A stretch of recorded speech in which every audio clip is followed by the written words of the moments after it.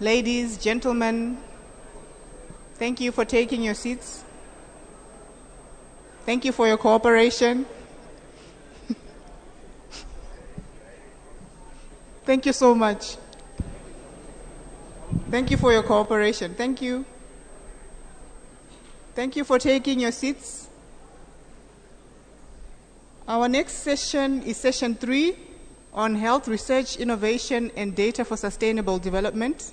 I will pass the floor to Mr. Henry Bonsu, who is a journalist and broadcaster from the UK and Ghana. Henry. Thank you very much, Madam Chair. Greetings, everybody. Akwaba, Karibu, Woza. Come on, people. This is an African gathering. We want some energy. We want some life. Remember, we're human beings. We want to engage. I'm really surprised that this many people have come into this auditorium at what I'm afraid is, panel, the graveyard shift. This is where we need some emergency medical intervention to keep people awake, or if they have expired, to bring them back from the dead, like Lazarus. So, how many of you here, here's a question for you. Raise your right hand. How many people here feel research is sexy? Who feel really turned on by research? My, you bunch of liars. I don't believe any of you. Give yourselves a round of applause. Come on. Well done for being here. Well done for being here. Fantastic. I'm delighted to be back in Kigali. I was here some 3 years ago or so at the African Development Bank meeting. I'm Henry Bonsu. In Ghana they call me Henry Nana Kwame Ose Bonsu. The Francophones say Monsieur Bonsu, but the Ghanaians say Bonsu. It means whale. It means I'm descended from some mighty marine creature, which is fantastic. It's great to be back here in Kigali among all of you for this first WHO Forum on African Health. Really, really important for me, both personally and professionally. Professionally, as a journalist, health stories are always at the top of the agenda for me.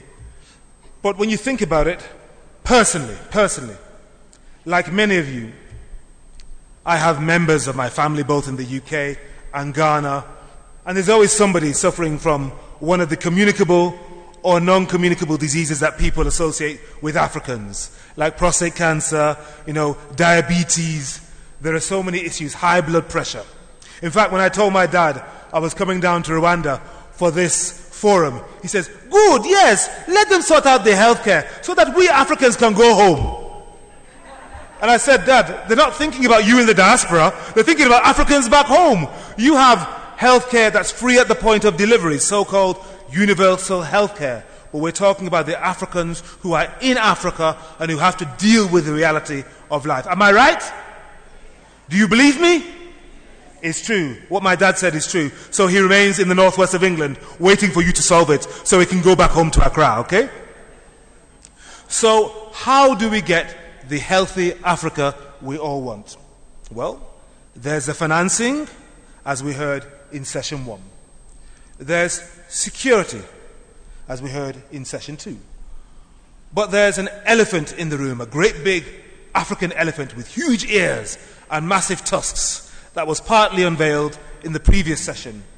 And that is, of course, research, which is what we're going to talk about in this third and final session today. Our panel has a great task because you guys have been listening to so much over the past few hours.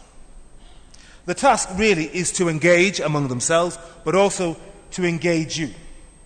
We've got to think about health, research, innovation, and data for sustainable development. We've got to look at the kinds of research there is at the moment, the tools that we have at their disposal, what our governments are doing about it and not doing about it. Is there a connection or a disconnect between the researchers, the policymakers, and crucially, the implementers? People always forget about the implementers, but they're the ones on the ground doing some of the work. Now, in a moment, I'll introduce our panel and our keynote speaker. But first, a little bit more background, and it's pretty grim. Some figures. According to it's a landmark WHO survey of a couple of years ago, and here's some figures. Looking at the national health systems of 47 African countries, 51%, had no national health research policy. 45% had no health research council or institute, and 53%, more than half, had no budget to support research in their ministries of health. I could go on, but I don't want to depress you because I want to leave you with hope by the end of the next 80 or so minutes. We've got a very, very experienced panel who work on the front line of research in Africa, Europe, and the US. Now, on my extreme left, though not politically, I don't think, having talked to him today, are, first of all, Professor Pontiano Kalebu, Director of the Uganda Virus Institute in Entebbe. Give him a round of applause. Dr. Mary is in the middle. I had you in my mind over there, but I'm going to introduce you next. Dr. Mary Amoyunzu Nyamongo, Executive Director and co-founder of the African Institute for Health and Development. Give her a round of applause. And Dr. Joseph Babigimwira, who leads the Department of Public Health and Epidemiology, University of Washington Global Medicines Program. Please. With enthusiasm. They're going to respond to the observations of our keynote speaker. They'll make their further comments and then respond to your questions and statements. Our keynote speaker is Dr. Michael Makanga, Executive Director, European and Developing Countries Clinical Trials Partnership in The Hague, in the Netherlands. And his organization is a public partnership between sub-Saharan African countries, European countries, and the European Union. Dr. Makanga, don't blind us with science, enthuse us, make us feel hot, energized, and ready to do battle with you, or to engage with you. Please, give him a round of applause.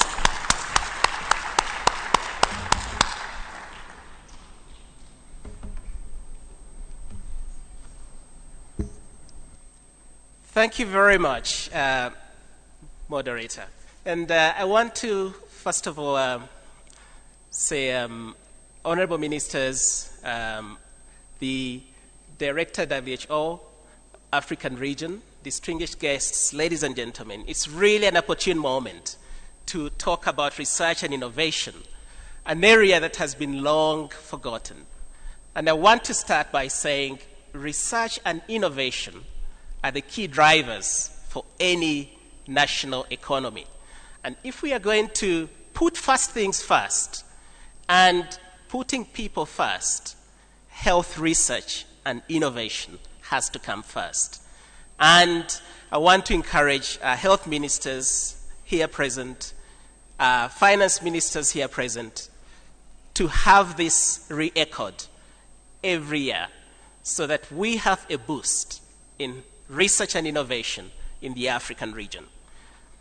What do we know about local knowledge for decision making?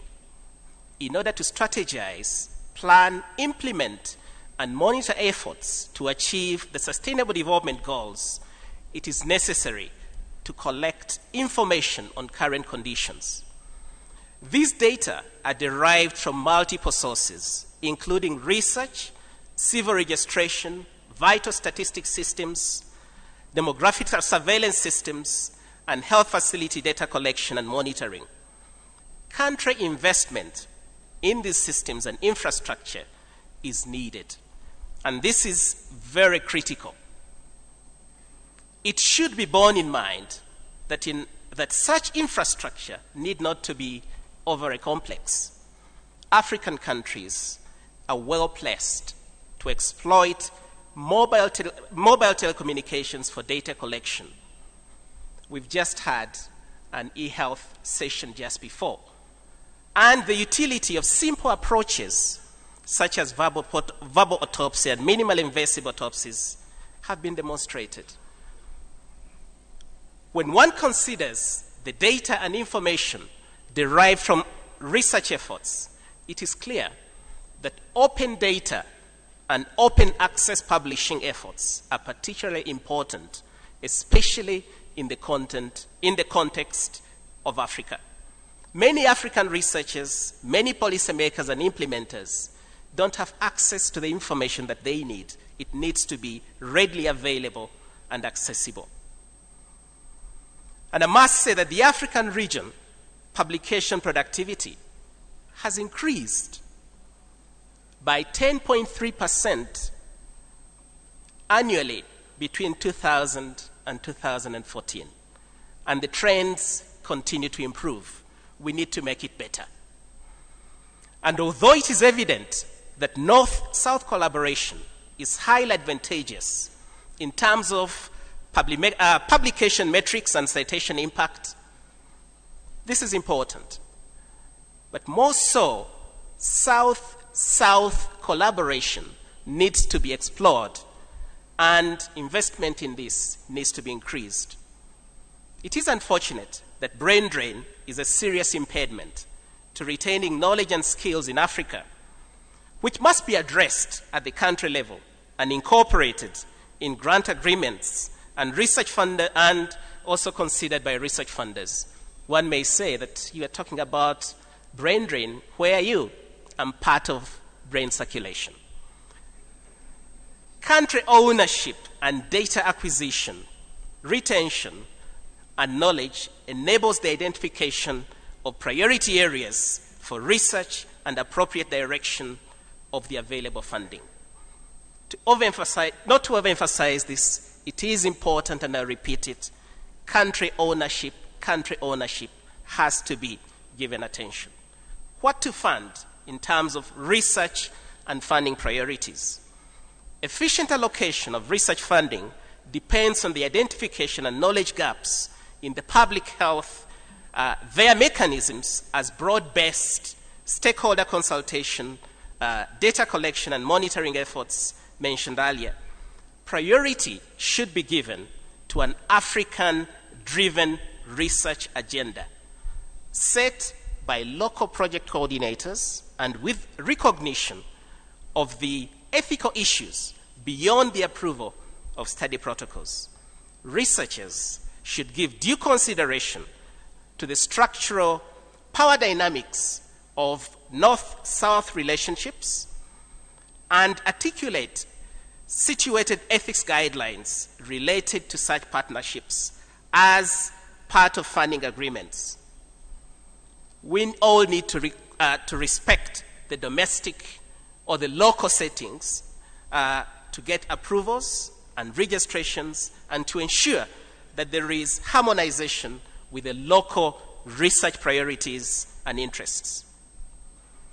Research priorities should and must be met via an integrated national health research system. The complex work of constructing these systems involve the initiation, funding, and long support of many interlinked components. For example, the National Health Research Ethics Committees, which ensure equitable and ethical conduct of in-country research in alignment with local conditions and priorities. And we have to recognize that some countries do lack this, and their efforts that are available, and these have to be tied up with local ownership.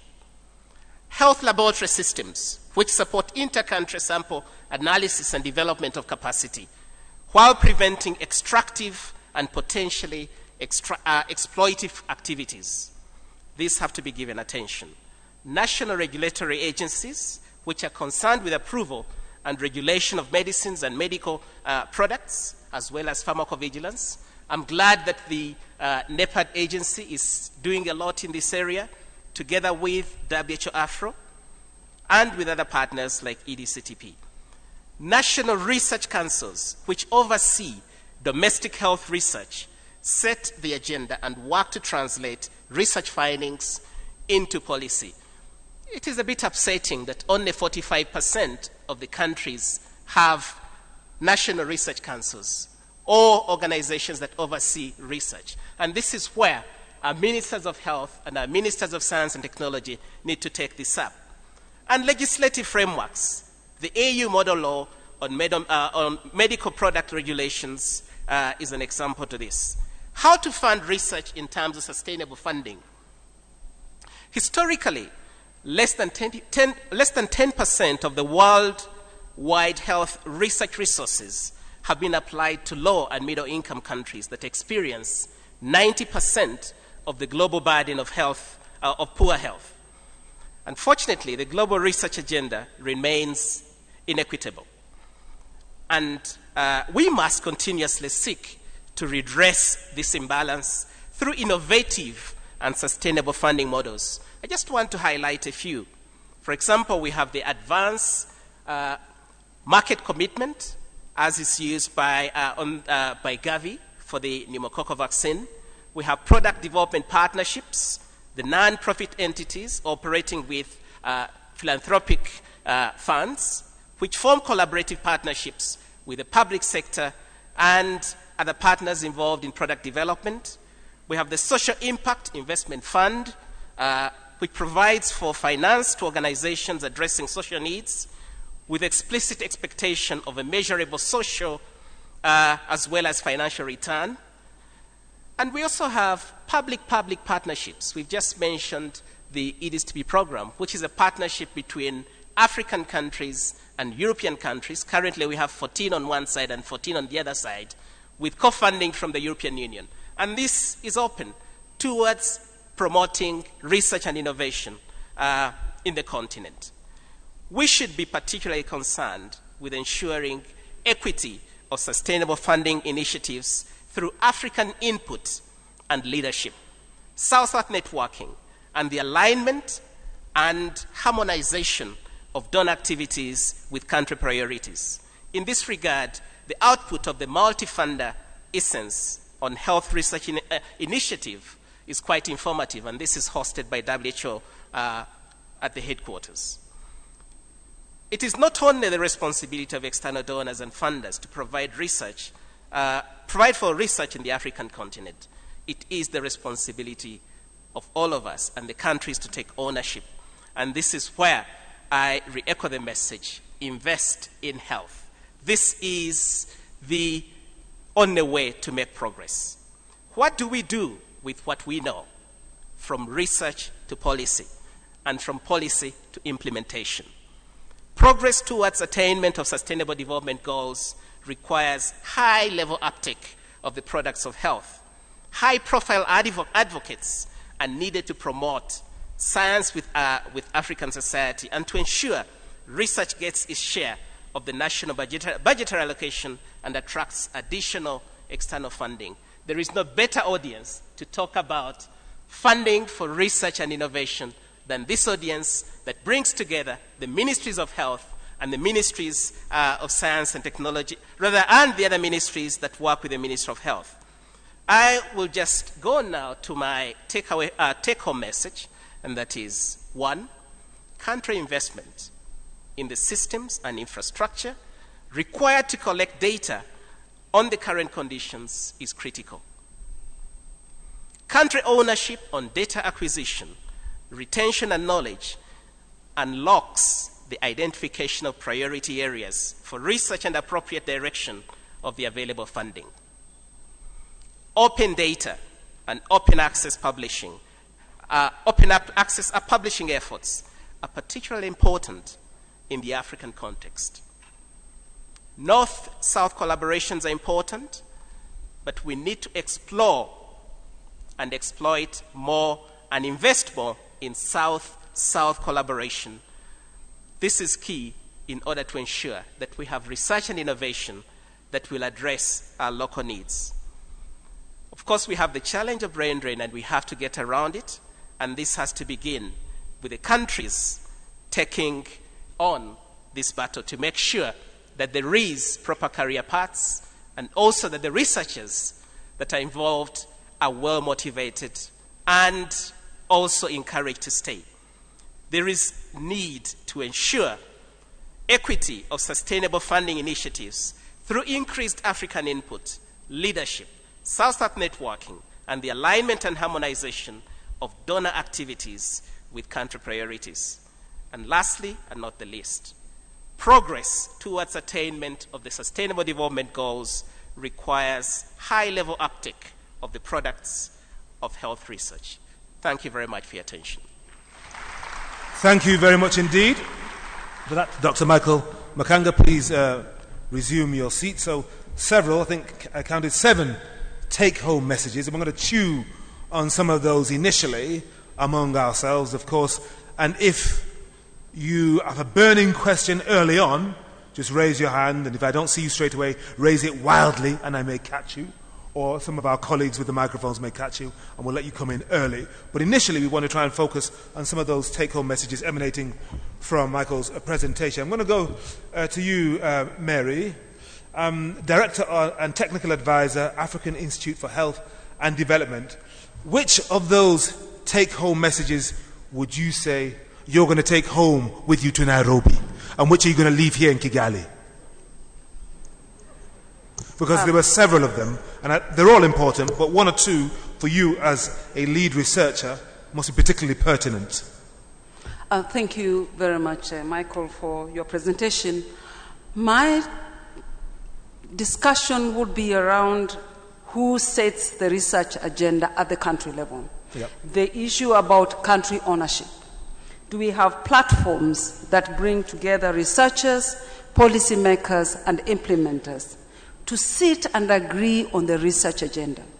Or do we as researchers sit alone, decide on our priorities in research, and hope that policymakers will take them and use them? Secondly, a question to the policymakers in this room: do we really use evidence when you are making policies? And if we use evidence, where do we get that evidence from? And so we could be talking about policy, evidence, and researchers, but we have not tried to bring those boxes together. We have not endeavored to ensure that we set the research agenda together. As we do research, do we have a policy lens? As a university in Kenya, if I'm funded to do research, do I ask myself, what's the policy relevance of the research I'm doing? And so there are pertinent questions as we think about using evidence to influence policy: is who sets the agenda? Mm-hmm. Whose questions are we responding to? Whose needs are we addressing? And as a social scientist, I would like to bring down the research to the household community level. What issues are we addressing with the research we are doing? In the morning, Dr. Moeti talked about leaving no one behind. Do we know who is being left behind? Why they are being left behind? What strategies can be used to lift them to a level where we feel they should be? What kind of research is needed for the African issues we are addressing? Whose priorities are we pushing? And therefore, as people sitting in this room, and as we begin to ask ourselves questions on research, policy, and programming, we need to be asking ourselves, whose questions are we addressing? Mary, you've asked a lot of questions there. I'm going to ask you to answer one of them. Who sets your research agenda in Nairobi at the African Institute for Health and Development? Who sets your agenda? Okay, unfortunately, and this may come back to all of us, if my research is funded externally, I may be responding to external needs. I may be answering a local question, but my audience for research is not the local audience. That is the tragedy of what we are talking about. Thank you. The tragedy of what we're talking about. Very honest answer. Thank you very much indeed. I'm going to move along and ask Joseph, you're out there in Washington State, but cast your eye on some of these take-home messages. Now, I'm just wondering which one you feel speaks to you. Which one will you take with you on that long flight to Seattle? And which one will be left here at the Mille Collines? I would say none. None? Yeah, because I'm a bit of a contrarian in this sense, because there's things that we can do and there's things that we can't do, and all of Michael's points are well taken. But quite honestly, the resource gaps exist, and I use economics as sort of my basis. Information is a public good, so if research is being done at the global level, we don't need to repeat that research. we need to focus our efforts in Africa to perform research at the very local context. And that's where I agree with Mary that we don't need to repeat clinical trials for new drugs. We don't need to engage in global policy. The WHO and the World Bank do that. We need to do research at local clinics, private and public, local public health offices, so that we can innovate at that very local level. Even for things like personnel, we don't need a bunch of PhDs in economics and epidemiology, but we need regular health workers doing research on a day-to-day basis, doing small studies, doing observational studies, clinical studies, and then setting policy at that local level. Because the global level, in terms of policy, WHO, in terms of research, a lot of academic centers, all the big universities really fill that gap. So it's not so much to disagree with Michael, but to sort of put it the other way around. Those gaps do exist. If there was enough money for research, then I would say that economics doesn't work, because there's always going to be a resource gap. But for every $100 we spend on research, and for the little research money that comes from our ministers of health, I think that money has a bigger multiplier effect if it's channeled to performing research at the very basic level, at clinics and regional and district public health offices. Well, local is good, and you could use the take-home message number 2, country ownership or local ownership at the very, very grassroots level. So I think you're taking number 2 back home with you to Seattle, okay, I'll even agree with you though on you that. don't want to accept it.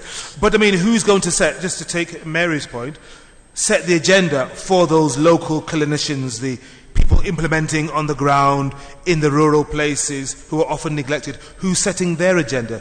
What kind of research are they doing? To what end? So really, the agenda is well aligned between poor and rich countries with regard to at least health outcomes. So for example, if someone develops a new drug for malaria or for lung cancer, that drug will work for an American as it will work for an African in a village in Gabon. However, in some other aspects of research, knowledge doesn't travel very well. As a health economist, for example, data on cost, for example, doesn't travel well, because the salary of a physician in America is different from the salary of a physician in Comoros or in Namibia. So we need to focus on those things that don't travel well, and then piggyback off rich countries on those things that travel well. And that's why I'm saying that because the research agenda for most research is set by the people who produce the resources and who give the resources. However, there's still a way we can align our research questions and our research agenda to their agenda insofar as it benefits us. And then use without losing the funding. Exactly, and then use our modest resources for those things that don't align well with their agendas. Thank you very much for that, Joseph. Pontiano, I'm coming to you now. In Uganda, the director of the Uganda Virus Research Institute. I'm just looking at some of these messages that emanated from Michael's presentation. Are you going to abandon them all, or will you take one or two with you to Kampala? And which ones? Thank you very much. And like my colleagues who has abandoned all of them, I'm taking all of them. Ah, good. You must be given applause for that. Please. I think Michael has listed all the components. I think some of the components that should be in our research strategic plans. When you mention the figures, how many countries have research plans, have priorities and all, it is depressing. But I think what he has mentioned is some of those very components and where we should start. And he mentioned about data, local data, very, very important, because we need that local data to set our research priorities. I'll give you an example. There was one district in Uganda, eastern Uganda, where over a period of time, they thought the biggest cause of death in adolescents and young men was malaria. They didn't have any data for a long time. They concentrated on malaria. Okay, they did something. But when they did very good local data collection, they found it was road traffic accidents in an area. But in the following area, it was something completely different. Mm-hmm. Local data is so important. But what Mike, I think, has listed is what is key in our strategic plan for our research and setting our research priorities. I agree with John and other colleagues that, yes, this sets the agenda. Local. Information that is local, that's relevant locally, and that will drive to what we are talking about, putting people first and the road to universal health for all. I think I want to go further, that as we move from here, you mentioned the key components, the researchers, the policymakers, the implementers. We need to ask ourselves what is failing, because we have come together, we have talked, we have written documents, declarations, the Algiers Declaration, but they are not moving forward. I think the key question now is, why are we failing to move forward? Advocacy is key in order to move forward with all the lists that Mike has mentioned. I'll talk later, but I'll give you examples where I've used advocacy, and it has worked with our politicians. It has worked with our finance ministries. We need to advocate, work together. But I do agree that these are important components. The starting point is to have a plan. Countries should have plans and priorities. Thank you very much for that, Pontiana. Michael, I'm just wondering what your response is to how your presentation was received. Yeah, thank you very much. One thing I want to say is that as Africans, I want us to think big and to look at the whole value chain of product development. Part of what I've heard is that we should restrict ourselves to just one element of implementation research and leave the big things elsewhere. No, we need to be involved at all levels of product development. And this is where the point here is partnership. Work with others to make sure that we do it here. Just to give you an example, if I may use an example of malaria research, the artemisinin-based combination therapies that are available out there and have been adopted by the different malaria control programs. This is data that has been generated here in Africa through large studies that have been funded, and this is data that is relevant to our context. When we talk about HIV, most of the work that has been done on antiretroviral therapy, work that has been done on the different resistance patterns, it is data that is generated here through large studies that are relevant to our context. If we are going to sit and wait and just apply one little bit at the end, I think we are getting it wrong. The other thing is that when we partner, what we generate here is of global relevance and is taken even to and applied to other settings. I'll give you an example. We've recently funded work that is involving, in the prevention of mother-to-child transmission, work that has influenced change in policy. These are global policy changes generated in Africa, but of global relevance. Work on TB resistance. It is generated here and also in other regions, but the bulk of it is generated here in Africa and is utilized in other regions. Are you saying that Africa is not getting the credit? Big and to look at the whole value chain of product development. Are you saying that Africa is not getting the credit for some of that critical work which has application globally? We need to take more credit and we need to take more ownership or co-ownership. Excellent. Well, I'll hear amen to that. Thank you very much for that. Very, very good point. I'm just wondering about some of the other issues that have been raised so far, not least brain drain. How critical an issue is brain drain, the talent that's harvested, that's cultivated here in this continent, and that ends up in other parts of the world for a very long time, sometimes never to come back. Joseph from Seattle. I'm only playing with him, but go on, Joseph. I'm both a cause and a consequence of brain drain. So yes. That's an issue that's close to my heart. But if I were to ask the ministers of health here if they were able to absorb all the capacity that their countries produce, the answer would probably be no. And I think that one thing that I agree with Michael on is that it's essentially a globe now, and talent is distributed globally.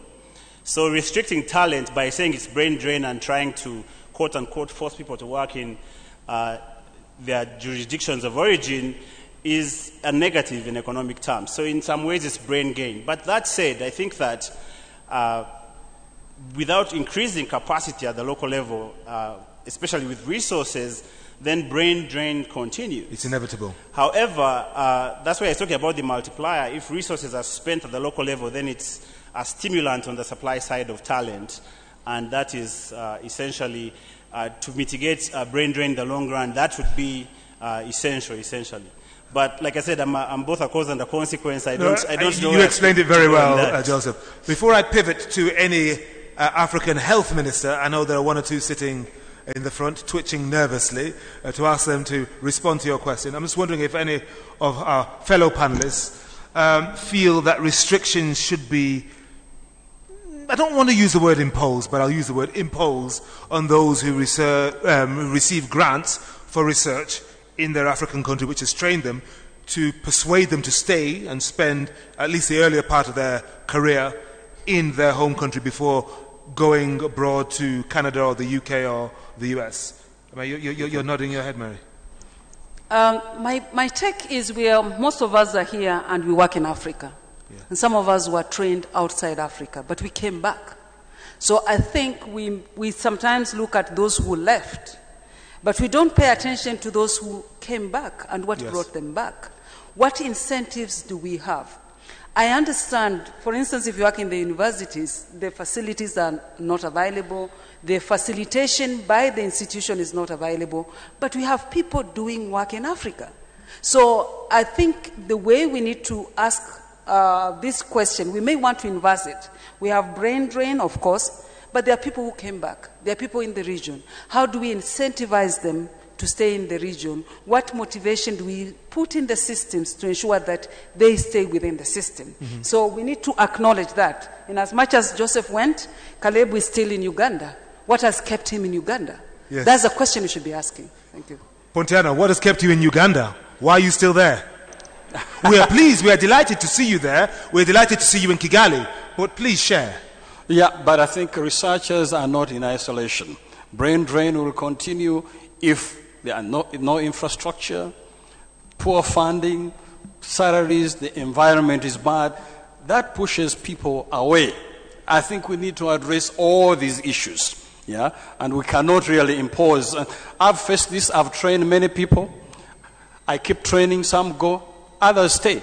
I can't keep them around. But we just have to provide the right environment. And the other one is also to produce scientists that are relevant. Sometimes when we hear of new courses or new technology, we start producing hundreds. Now bioinformatics is the word of the day. Every university is producing bioinformatician. But you ask, where are they going to be absorbed? But it is sexy. We have bioinformaticians. So we have to be careful. How many, what are we producing? Are we able to absorb them? So there are all these issues in our planning. Sometimes we are poor planners. We produce many virologists. We don't know what they are going to do. So we have to be a little bit careful. But this is part of the whole, what is happening in Africa, the environment, the funding, and all that. Thank you very much indeed. Now, Joseph threw out a question there, which I will let land at the desks of the ministers of health, or even the regional director of the World Health Organization. He suggested that countries could not absorb the amount of talent that is being produced by the universities and research institutes. Hence, sometimes they're better off going away to sharpen and develop their skills before maybe coming back later, as he plans to do, don't you, Joseph? Are there any representatives, ministers of health, who want to address that particular challenge that he put out there? I'm just looking, don't all rush forward at once, at the front row, to describe the picture in Rwanda, for example, or any other country, Mozambique, Liberia, Ethiopia, Comoros, Gabon, because these things cannot be done without partnership with government, with Malawi, Tanzania, Togo, please, yes.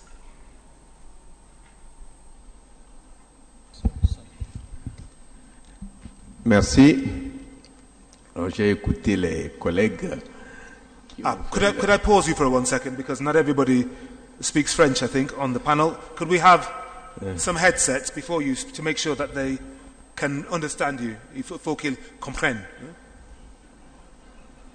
Could we have the headset, please? Yes.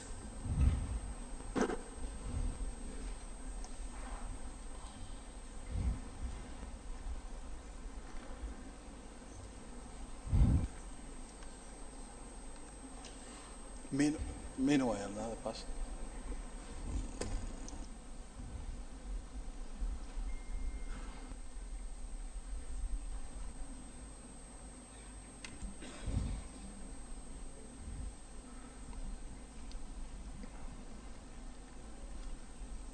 Deux instants, s'il vous plaît, messieurs. Il faut que je prenne aussi parce que mon français n'est pas aussi bien qu'avant. Donc il faut que j'écoute, interprète. Et bon, messieurs, c'est à vous. Merci. Donc je disais que j'ai écouté les collègues dans leurs interventions. C'est vrai que la plupart de nous qui sommes ici en Afrique, nous avons été formés en Occident. C'est vrai que le plus souvent, nos frères qui sont restés ont évoqué ou évoquent le manque d'infrastructures pour la mise en œuvre qu'ils ont appris et pour leur évolution. En fait, se pose ainsi une sorte de conflit entre ce qu'on peut appeler le projet individuel et le projet collectif. Parce que quand on prend les ressources, quelles qu'elles soient, les plus importantes sont les ressources humaines. Vous prenez quelqu'un qui a appris la chirurgie cardiaque à Paris, avant lui, il ne peut pas avoir de chirurgie cardiaque à Lomé, puisqu'il n'y en avait pas avant. Mais il faut qu'il soit là, pour qu'il oriente, que sa présence conduise les gouvernants et qu'il explique la nécessité de la chose. C'est-à-dire, il faut qu'on accepte un travail de débroussaillage et de sacrifice pour contribuer à la constitution de la masse critique, parce que si à chaque fois on se dit de toutes les façons il n'y a pas ceci, il n'y a pas, on conjugue la forme négative des verbes, on ne pourra pas constituer la masse critique.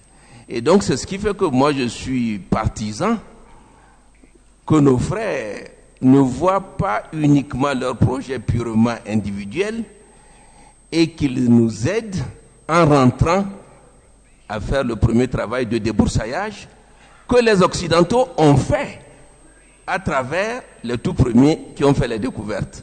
Je vous remercie. Okay, merci, monsieur. Thank you very much indeed for that. Before you respond, Joseph shook his head wildly. He doesn't want to respond. I think Honourable Minister from Uganda, you wanted to contribute, did you?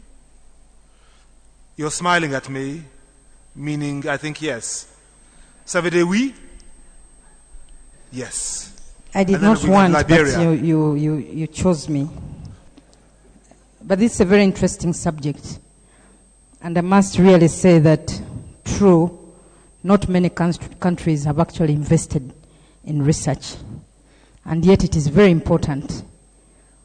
We have a lot of potential on the African continent, but due to lack of funding, as said by the previous speakers, most of this talent is lost. And of course, the researchers that remain sometimes in the country do research for others. And this goes back to what my sister from Kenya was saying, that whose research are you actually doing? So the researchers that remain in countries are actually doing research for the other people who are interested in getting results out of whatever they want to achieve. But in my country, of course, we do value research. And of course, we've had challenges with funding.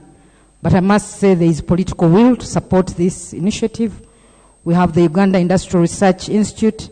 We have the Uganda Virus Research Institute. And all this is evidence that in Uganda we do value research. And there is also in-country a presidential fund which supports research. So, and of course we now have a fully fledged Ministry of Science and Technology, which is supposed to work closely with these research institutes to promote research in the country. Honourable Minister, thank you very much. Let's, before we come back to you, come to the Honourable Minister from Liberia. What is the position in Liberia, in Monrovia? Whether the issue of brain drain is a discussion we should be having like the way we can have it in every forum. And that is because this morning we emphasized the community health workforce, so a good bit of our diseases can be prevented. Nevertheless, they have to refer to the next level. Now, if we invest, often we don't invest also in the training the health workforce, the specialized ones, the professionals, the way we should. That's the first thing. The second thing is we are training people that we cannot absorb. We don't have the market for them. And so a good bit of them end up leaving. If we invest in expanding the training and train more, and consider the fact that a good bit of your preventive things will be taken care of at the community level, even if people leave, you will still have people to work. So that's the first thing. The other thing is the tax shifting. We've discussed this from forum to forum. In Liberia, we introduced the obstetric surgical emergency training for midwives. And it was lessons learned from Mozambique surgical technicians training. So there, the young doctors are complaining, why are we training midwives, giving the midwives the same training we are giving them? That is to tell you that the results are similar. It is not different. They are getting the same results. So we talk about the tax shifting, but we don't use it as we should. So we continue to train people who will leave. If you shift some of these tax to the lower level, you will train them and they will end up staying. In fact, those are the people who will go in the most difficult areas for you, in fact, as compared to the professionals, the high-level cadres of workers also. So we don't do that, and I believe if we expand the training, invest in the health infrastructure, expand the training. Another model that the West use is how you finance the training. Most of our training, for instance, is either free on the government or is highly subsidized by the government. In the West, they have financing models that you're responsible for the training yourself. And it is supported one way or the other. So if you decide to leave, it's not a loss for the government. Thank you. Honourable Minister, thank you very much for that. So we heard from Liberia, Togo and Uganda, and some encouraging words, a willingness to engage, to take some of the criticisms on the chin. But Pontiano, I'm just wondering what the position really is in Uganda, because of course your minister is being encouraging, and that's fantastic, it's excellent. But what are the bottlenecks then for you as a research scientist who has worked all over the world, is now back home? Where are the bottlenecks? I think, as the Honourable Minister mentioned, I think Uganda has really moved ahead of a number of African countries. At least some of the ingredients do exist. The plan is there. We have set up the Uganda National Health Research Organization. The political will is there and all that. But I think what is missing, I think our budgets are small. Yeah? There are many other priorities. Yeah? So there is goodwill, but we need that to be followed by the check. The check.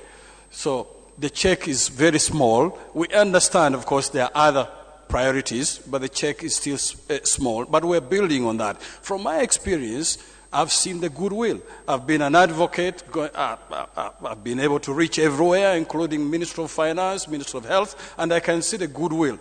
The more, when you talk and you show evidence, there's a response. The last time I was the Minister of Finance, they were asking me, but what do you do? You want money, but what do you do? When you start talking about things they know, Ebola, you know Ebola? Oh, you know Zika? You say, oh, we need to translate the things that will stimulate. The other question that response I've been getting, but you researchers, you get a lot of money from abroad. Why do you need our money? Yeah, you say, yeah, this money we get does this and that and that. But these are the gaps. So it is continuous, really educating, advocacy and explaining that has to go. But I think the will is there. We just need to cut the check so that at least the words are followed by action. But I think it's a good starting point. Thank you very much indeed. Well, the check is language everybody understands. I'm just wondering how one can generate more of the kind of money that will maintain your independence, Mary, to do the kind of research that you want without the pressure you get from external donors to research according to their diktat. What kind of new and innovative research funding models are you able to work with in Kenya?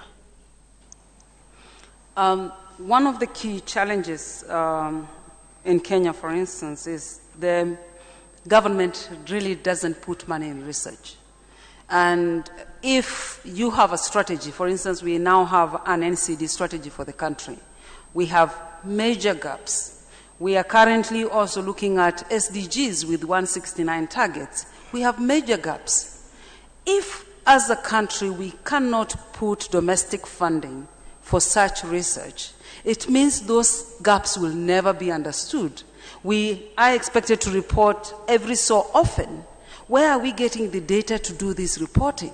And therefore, my key challenge to our governments is we sign all the declaration, Prof's talked about all these things about allocating resources for research.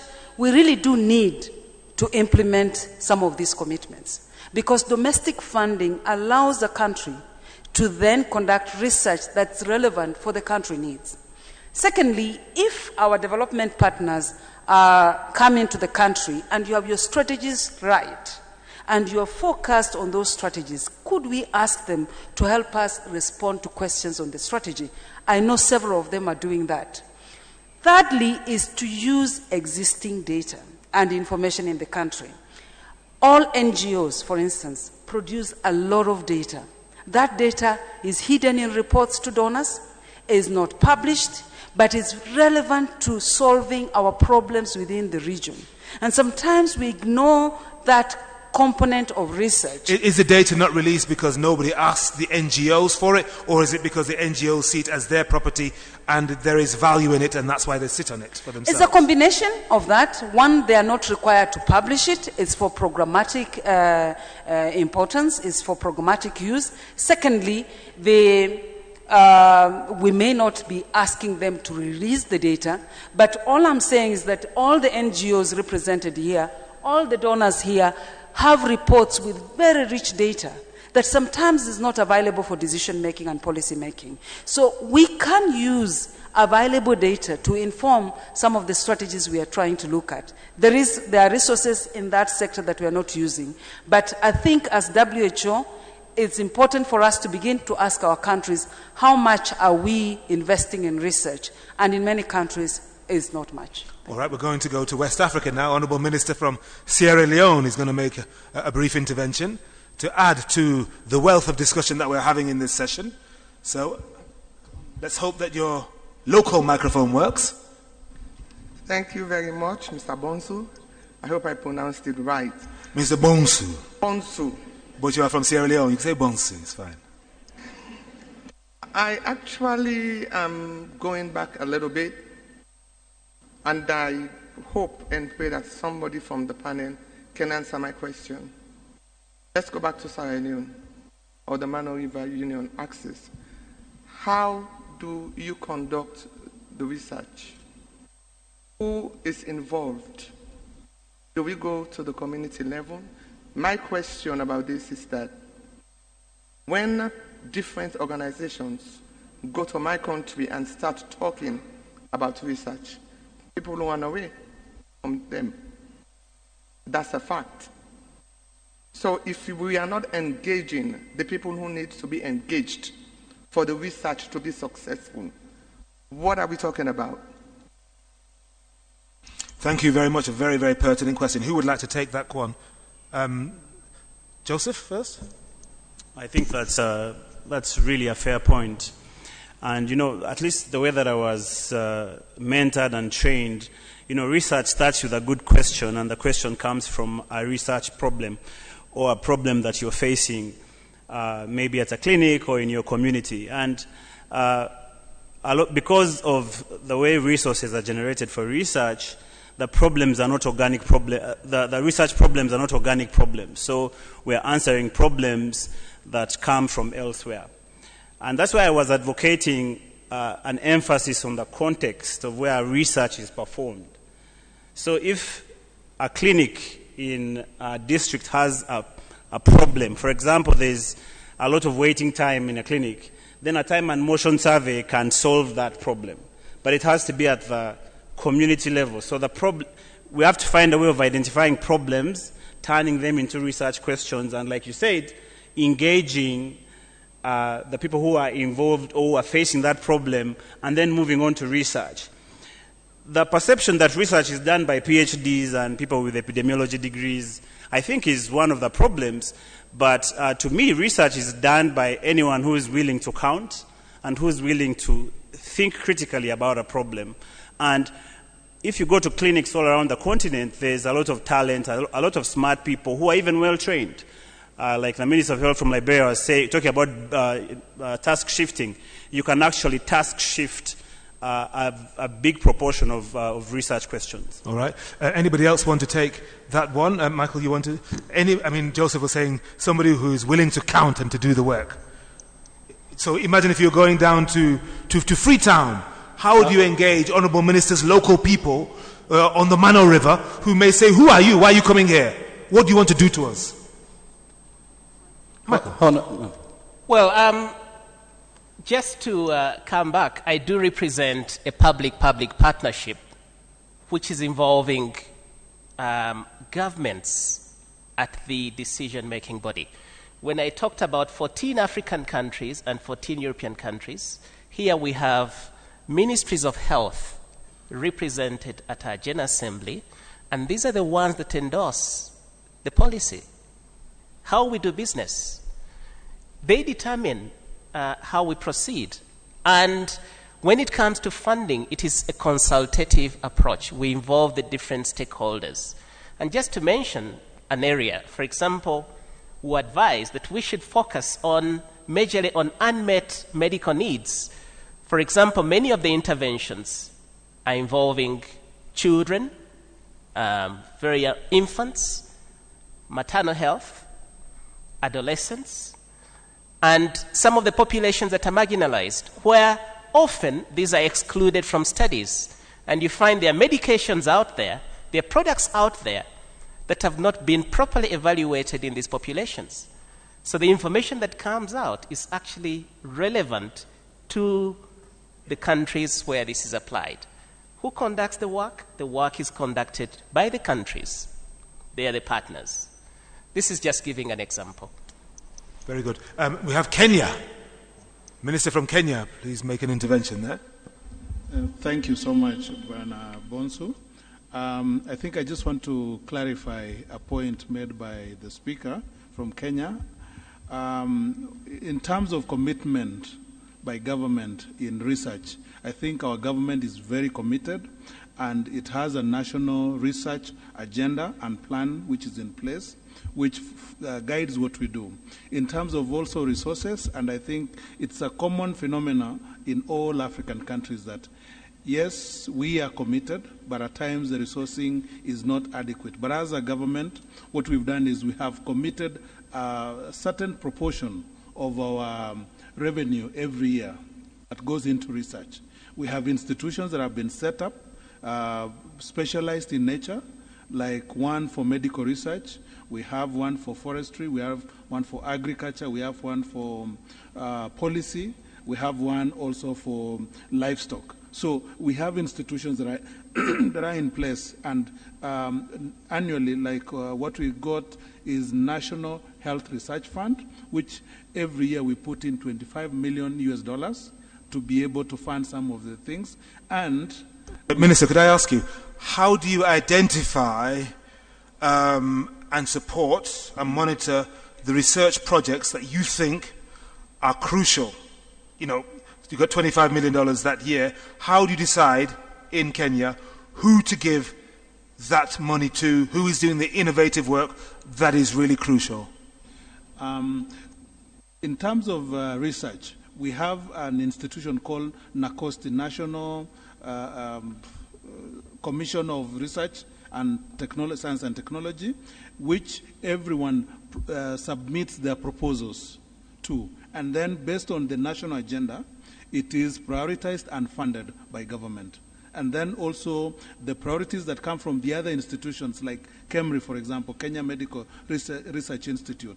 They develop an agenda, submit to our ministry, that is our ministry, and then we support that proposal to the Treasury for allocation of resources. And then in addition, we also now approach development partners to help us in the area of either equipping the laboratories and also funding some of the researchers. But most of the time, we try to fund our own researchers. Thank you.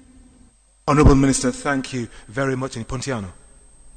Just wanted to be a little bit provocative here. We have WHO here. We are talking about governments and all that. I want to turn my guns to WHO. Your guns? Yeah. Is WHO doing enough? Yeah. WHO, many countries listen to WHO and they are very good advocates. But how much advocating for research are they doing? Yeah. Me as a researcher, there are times when I feel WHO is missing. Yeah, is missing. You see NIH, you see CDC, you see other. They come around when there are emergencies, rushing and all that. But are they real good advocates? Yeah, I think to me this is another missing gap that we need to fill. Do they, in the countries, where are they? So maybe I'm ignorant, but I want to be a little bit to hear more about WHO and what steps they have, and do they have research in their documents? Do they talk about it? I want to be a little bit provocative here. Okay, thank you very much for being the agent provocateur. Before we hear a response, or maybe not, to that question, Mary wants to intervene. Yeah, just to thank my Kenyan colleague that I worked for KEMRI and I know we do research. But the question is, how much does that research involve policy? And I think that's the gap we are trying to address in terms of what's the link between what these institutions do and policy making. How are we using these institutions that we provide some limited funding to inform the SDG agenda or the UHC agenda? And therein lies the gap between policy making and research in most of our countries. And also the fact that we give a certain amount of money, which is not enough to conduct robust research. We'll agree our universities really don't have money for research because the funding is not there. But the link between policy and research is something that I would really like a comment on as WHO responds to this other question. Thank you. Thank you very much indeed for that. So, yeah, a number of guns, as you said, that have been targeted. And I'm just wondering if Dr. Mweti, the WHO Regional Director for Africa, would like to take that first gun from our colleague there. Just because of the violent language used by this panelist, I'd like to turn it over to another male to respond to his question. So I'm asking Della Dovlo, our Director of Health Systems, who leads our work on research, to answer to your question. Thank you. Della, please. There he is, the guilty man. No, I'm joking. I'm a rather soft-hearted man, and with an aversion to guns. There are a number of areas by which we try to support research. One is we've worked with governments to help develop national health research strategies, to create the policies, and then as part of that, to help create the ethics and regulatory councils. I agree that we have not covered the entire region adequately. And often after these are developed, the implementation is a problem because of the investment that is required to do that. We have other smaller sort of interventions. We've created a regional strategy that we are trying to implement to spread the uptake of research a lot more. Part of this is what was referred to as the Afrobarometer, which is where we intend to show how well countries are doing in various aspects of research development as a way of advocating and encouraging countries to pick things up. Finally, we do have a Young Researchers Program.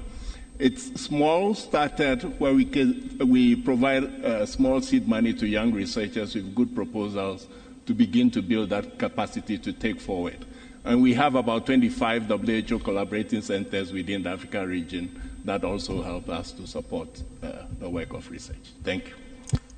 Dr. Dovlo, thank you very much indeed, and you're nodding, Pontiano, so that's a good thing. But I mean, we haven't addressed that point that Mary made about research being done, but not being joined up with policy. So what's informing policy? I'm going to turn to the Minister from Gabon. You don't have to answer that question about whether there is joined up thinking between policy, and the research in your country. But if you want to answer that question, when you make your own point, I'll be delighted. Please. S'il vous plaît, monsieur. Merci. En tout cas, officiellement, vous venez de me nommer ministre de la Santé. Mais je ne suis que le représentant du ministre de la Santé. Peut-être que ça ne tardera pas, quoi qu'il en soit. Alors, en fait, c'était là un peu le but de mon intervention. Parce qu'au niveau, moi je regarde un peu la sous-région d'Afrique centrale et je me rends compte que il n'y a pas de politique nationale de recherche, ni de recherche pour la santé. C'est-à-dire que la recherche est faite de façon disparate par différents centres de recherche en fonction de leur intuition personnelle ou des problématiques qu'ils ont observées. Mais la demande ne vient pas du ministère de la Santé lui-même, qui aurait, par exemple, un schéma directeur par rapport, on va dire, à des problèmes prioritaires. Parce que la recherche doit quand même répondre aux questions du système de santé. Il faut que la recherche soit d'abord opérationnelle. Je veux dire que c'est vrai qu'il y a eu une grande épidémie d'Ebola et puis on a vu arriver une centaine d'équipes de recherche en Afrique de l'Ouest de façon très ponctuelle. Et puis on pense que lorsque le phénomène va s'estomper dans les prochaines années, la problématique de recherche ne sera plus vraiment là. Alors ce qu'il faut, c'est que les pays développent d'abord des politiques nationales de recherche, qu'ils puissent avoir des schémas directeurs, des orientations, une sorte de puzzle, que lorsqu'il y a des organes ou des organismes de recherche qui viennent, on peut insérer telle partie dont on attend un résultat. Ce qu'il y a aussi, c'est qu'il n'y a aucune évaluation de l'ensemble de ces recherches effectuées par tous ces centres de recherche. Au niveau du Gabon, on est vraiment au stade embryonnaire parce que cette réflexion a été faite puisque nous disposons de 2 grands centres de recherche internationaux reconnus afin qu'on puisse les réunir et pouvoir orienter les domaines de recherche de ces centres dans les attentes du gouvernement en matière de recherche. Et puis, il y a toujours ce problème de financement de la recherche. Donc, le Gabon est en train de s'orienter vers une agence nationale de la recherche qui permettrait qu'il y ait un fonds de la recherche avec des appels d'offres de façon, je veux dire, adéquate à la demande du secteur santé. Il y a aussi un grand problème et cette sectorisation la sectorisation dont j'ai parlé fait en sorte que des partenariats sous-régionaux ne sont pas développés entre le Gabon, le Cameroun, le Congo, la RDC qui partagent la même aire géographique, je veux dire des forêts tropicales humides d'Afrique centrale. Il n'y a pas une coordination sous-régionale de la recherche. Donc ce serait bien que les pays aussi s'unissent pour développer des partenariats sous-régionaux. Et puis, bénéficiant justement des appuis des organismes de recherche du Nord, eh bien, plus que la demande vient quand même du Sud, ce serait bien de développer des partenariats Nord-Sud dans lesquels on est gagnant-gagnant.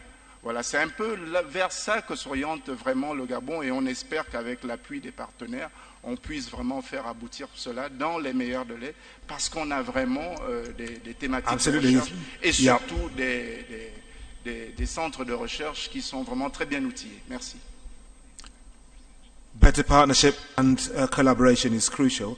We're going to have a final brief intervention in this part before we hear from some of our colleagues. People have got their hands up. From Tanzania, please. Well, thank you very much, Monso. I think the question that we've been addressing this session is one on innovation and data for sustainable development. Because health research has always been there, and we're not going to declare it obsolete in any time soon. We have many diseases that we have to confront in the societies that we live. And as Joseph said, there are certain researches that are standard because the application cuts across the board. But we cannot leave this place thinking that one solution can fit all problems. Even in our countries, there are problems that are reported country-wise, but solutions must be contextualized to the place where people live. Topography, infrastructure, human resource for health, commodities of health and the availability, all those can contribute to that problem. Now, whether National Institutes for Research can influence policy, the answer is on the affirmative yes. In Tanzania, the National Institute of Medical Research helped us a lot decide when to abandon chloroquine. That was a major shift on policy.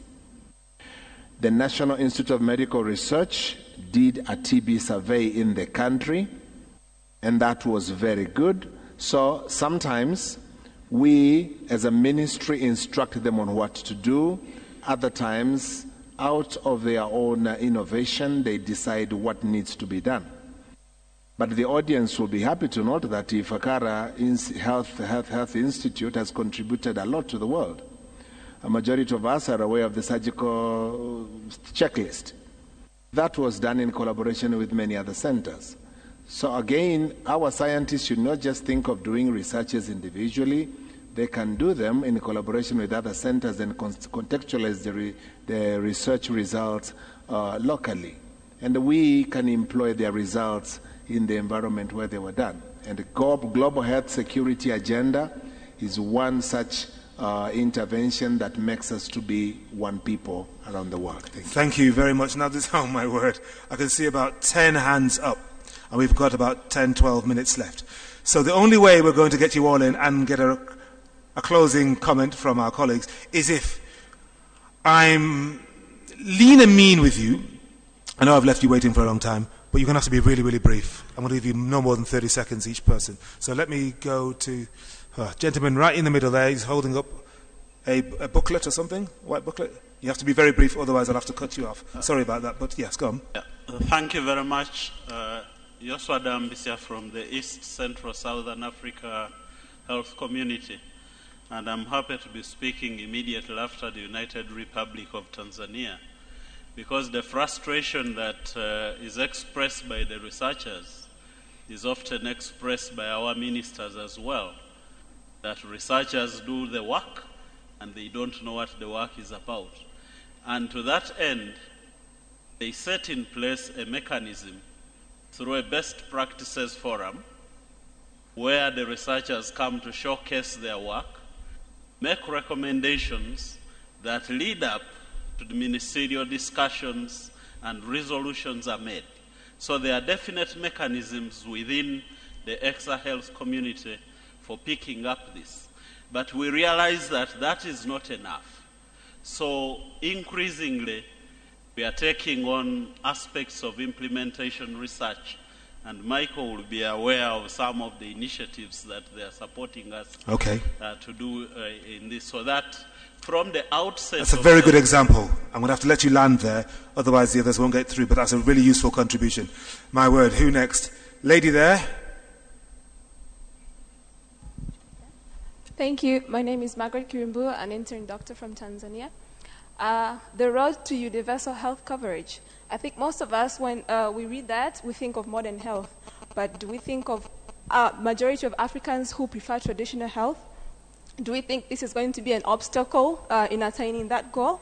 So as we go down that road and are researching how we are going to achieve it, I think we also should research on some of the obstacles, including a lot of our citizens, as I have experienced, preferring to go to the traditional medicine first before coming to the modern health that we are advertising right now. Very good. Thank you. Gentleman in the pink shirt there, right there. Yep. Thank you very much. My name is Vincent Gasana. I'm a journalist.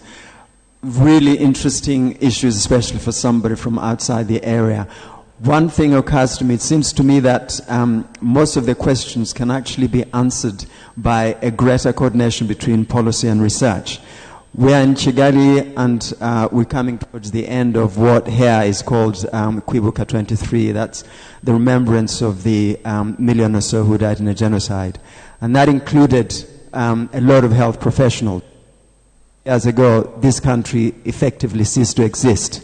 Now, the healthcare in this country is as good as anywhere in Africa, and actually beyond others. My question here is that if with the limited human resources, because a lot of people who died were healthcare professionals, if Rwanda can do where it has got to now, how is it that countries that have got more resources, bigger countries, have not had the problems this country has had? Why is it that we're going through all of this? Very good question. Thank you very much. We'll leave it hanging there. Gentlemen, right, there's two of you right together. Gentleman in a blue shirt and the glasses, and then gentleman in this stripy shirt as well. Is it? Thank you very much. My name is Kurt Figueroa. My question will be directed into education. Like, if many of the researchers that work in African countries have gone abroad and have made their MPHs or PhDs or Dr. PhDs abroad, then it means that in these countries there is some kind of problem into education. So what are they going to do? Like, if I'm a Minister of Health and I went to study abroad and then I return to my country and then I know that there is an MPH program in my university over there, but I'm not doing nothing or something towards rising that program up so I can attract more people into my programs instead of leaving them to go to another countries, then this is a big problem. That's it. All right, thank you. Gentleman right behind you. And we'll go over here now in a minute. Thank you. My name is Gasana Joel, University of Rwanda student. I have a concern, especially on research done by university students. We have research every year for almost every university student here in Rwanda and in Africa, but the problem is, what are the factors do you think are influencing research utilization? Whether the government are not trusting our results, it means that they don't trust our education. Yeah. Whether we don't explain when the results, what are the factors do you think are really influencing it? Thank you. Thank you very much for that. There was a hand over there. 1, 2, 3, 4. Gentleman going wild at the back with the blue book in his hand. Thank you so much. My name is Kostika. I have another view where we can address the problem for research. I had a student and ministers and others. One question is, even WHO and other institutions does research. Where did they get money? So the answer is, most of researches are funded by pharmaceutical industries or companies. So my question is, can we find a finance way we establish 3 or 4 research centers? For example, if the Ministry of Health of Tanzania and Uganda, you are buying malaria drugs for $200 million US. If you ask a company you buy drugs to establish a research center in joint with the government, it will work. They will invest money for researches. That's why even those students, they do research, but research without productive or production is nothing. So, as the person who presented, our governments, institutions, they need to have an idea for business. You are talking about research. Professor said the incentive is low because you do research but you don't produce. I do research, I still import 100% of medical drugs. It makes no sense because... All right, thank you very much for your point. One more question, and it's been too much men. I need to do a bit of balance here. Lady over there. Honourable Minister, you are the queen here. I cannot go to you. Lady there in the cerise, yes? I'm Janine Chondo. I'm also a researcher, but now I'm working as implementer at the Ministry of Health. I'm the Director General of Rwanda Biomedical Center. So I have quick questions. Now, being from the academic, it's totally different from being an implementer. My question goes to all the panelists on how our set agenda can be considered as a priority for those who have money. I can have my research agenda, which is great. We do have our research agenda. But how can you make sure that not only by the government, which is easy, we always have RD, part of the budget, but how can it go beyond the government and put our priorities together?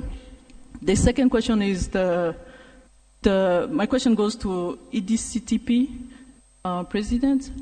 We know that we used to do North-South, South-South collaboration, but how can we ensure that the know-how stays within the country? Thank you so much. Excellent. Thank you very much indeed for that. So, Michael, do you want to take that last point?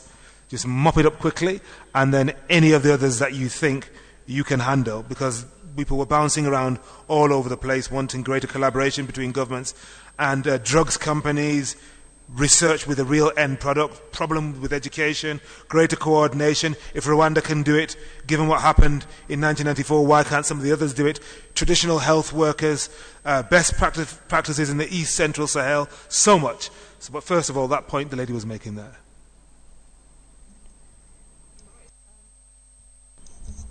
Thank you. If I may start with the last question, which was specifically addressed to EDCTP. How do we ensure that the know-how remains in the countries? Just to let you know, we do support collaborative research, but we are also very intentional in raising or developing local capacity.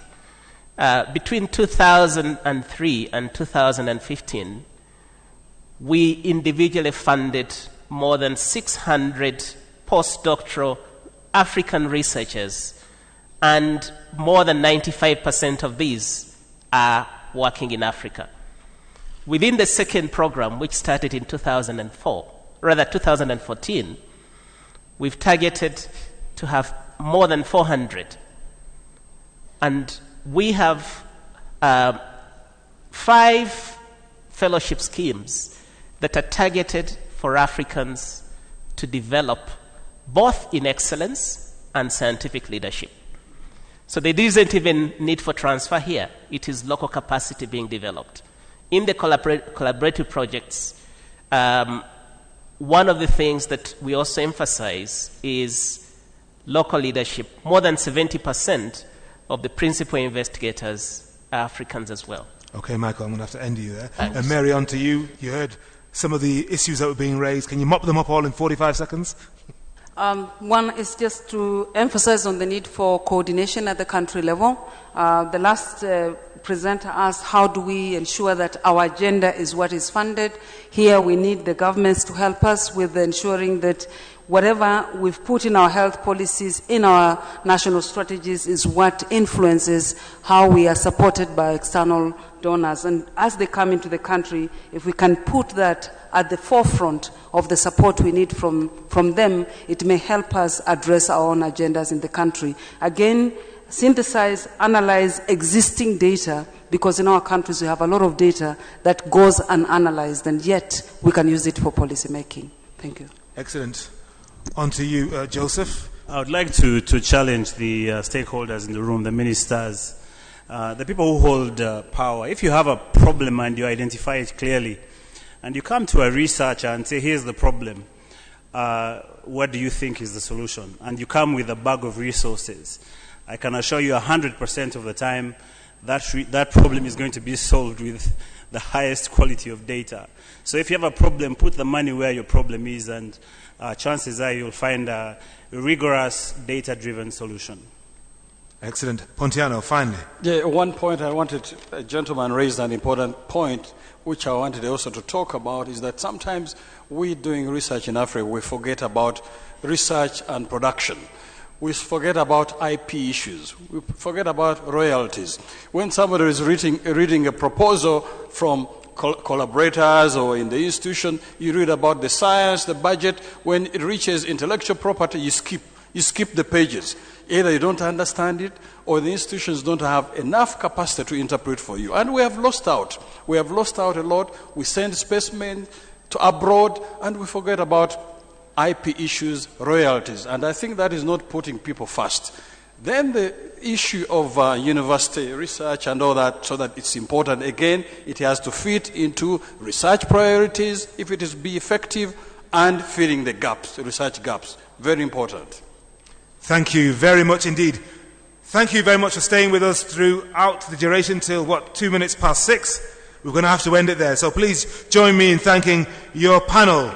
Dr. Michael Makanga, Dr. Mary Amyunzu, keep it going, Nyamongo, Mr. Joseph B. Abigbura, and Professor Pontiano Kalebu. Your panel, thank you very much indeed. That was Health Research, Innovating and Data for Sustainable Development. I hope it pressed some of the points you wanted. If not, very sorry about that. But this is a debate that will continue. Now back to our MC. Thank you so much. Thank you so much. I will have a few announcements. First of all, of course, to thank our panelists and our moderator. A few announcements before we move to our next session, our next side event. This side event is called Engaging Africa's Youth to Achieve Universal Health Coverage, and it is taking place in this auditorium and immediately after I finish these announcements. Please also be reminded that at 7 p.m. you are cordially invited to a cocktail hosted by the government of Rwanda on the terrace of the Kigali Convention Center. The ushers will be available to guide you. Also be informed that shuttles will be made available to transport you back to your hotels after the cocktail, as well as tomorrow morning. Now for tomorrow's morning session, it's going to start at 9 a.m. here in the auditorium. At 8 a.m., we will have a closed session on e-health in room AD10. The participants for this closed session have already received an invitation. For lost and found items, please contact the front desk at the entrance of the convention center. And I've also been asked to remind you to kindly bring your badges for tomorrow morning. Please bring your badges when you come to the meeting. Let me thank our panelists. Thank you very much. And now we are going to just quickly make a switch as we're going to invite our next panelists for the side event on Engaging Africa's Youth. And as we do that, okay, they want to have a photograph. So whilst they have their photograph, for the rest of everybody in this room, please stay where you are. What we are going to do is we are going to have a little bit of a stretch. I'm going to ask that they put some music on. Whilst we go into the youth side session, let us get our youthful side. And I would like to invite Dr. Zawaira